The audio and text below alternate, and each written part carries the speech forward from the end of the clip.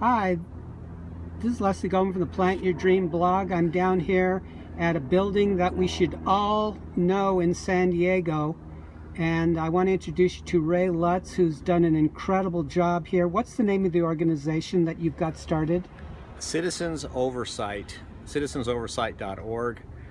Yeah, today we're had a great turnout from activists, mostly Bernie Sanders supporters that are interested in the result. We think that the number of ballots that were cast late as provisionals at the polling place, they should not have been provisionals, but they were treated that way, and therefore they're not included in the tally at this point. And so the number of those here in San Diego is 74,000, and it's far beyond the difference between Hillary and Bernie here in this county. And statewide, I understand it's a similar situation in all counties.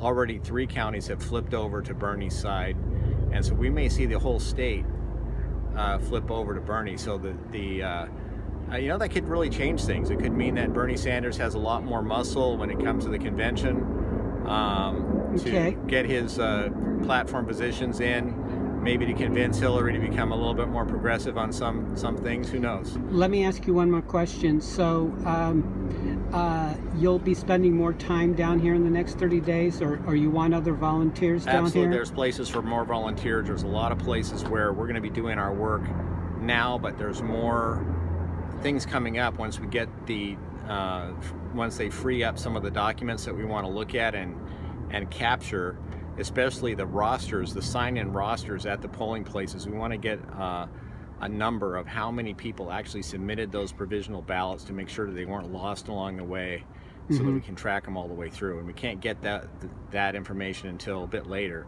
But then we want people to come in, and even if you have 10 people working, even getting a 10% review of that is still going to take more than a week.